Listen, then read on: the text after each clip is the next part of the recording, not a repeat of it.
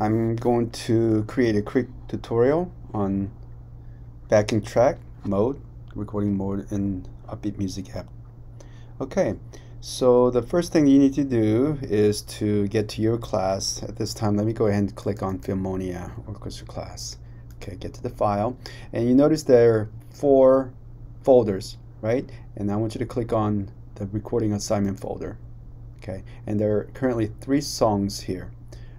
The one that I'm going to use today as an example is the Over the Rainbow. So click on this, and there's a file there, and you see there are 3 dots here, and click on that to download this particular file onto your computer. Okay, after you do that, you go to the website Upbeat Music App. Alright, the backing track mode allows you to play along with the video, pre-recorded video. Okay, if you click on the try now for free, if you're the one creating the room, obviously you click on the create room and let others know the room number, which is located on top left hand corner. Okay, alright, the next thing that you need to do is click on the setting on the bottom left hand corner, bottom left. And there are 2 tabs, one's personal. There are 2 tabs, personal room, personal room. Start with the personal. If you look at the metronome, the sound here is the cowbell that sounds like this. And the default is this sound. Okay, I'm going to try the cowbell because I never tried that. But there we go. You know what I suggest? Since this is the backing track, you're going to be playing along with the pre-recorded video and sound. You could really lower the sound here. Okay, you don't really have to make it really loud. Alright, so before you close, go to the room. The recording mode that I want you to select is the backing track. And here, upload that file that you downloaded just moments ago. And this is the file, then actually the one that I downloaded. And once you select, you're done. You're ready to record now, okay? So on the very bottom, the setup, I assume that you, oops, what is that? No, remind me later. How'd that interrupt me here? Okay, let me go back. Alright, that's a little bit awkward. Okay, click on the record button here and then start the recording. You notice that there's me already pre-recorded.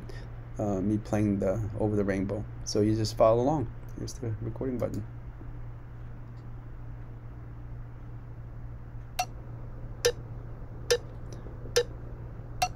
Two, 3, 4.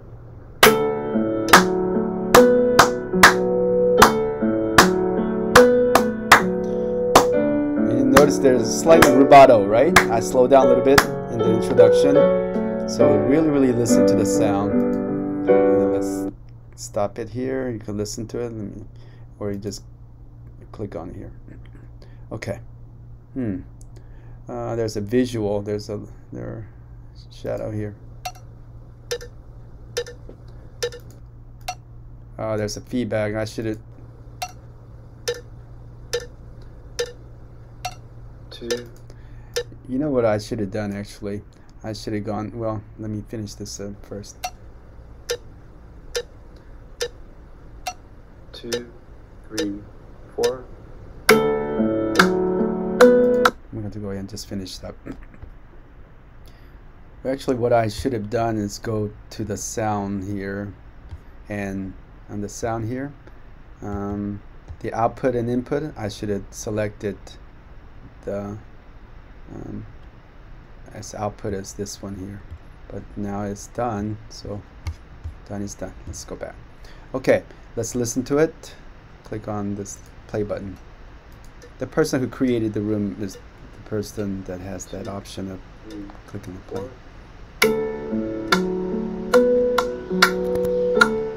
Okay. Notice there's a slight rubato, right? Alright, so I can blow it up if I want to, right?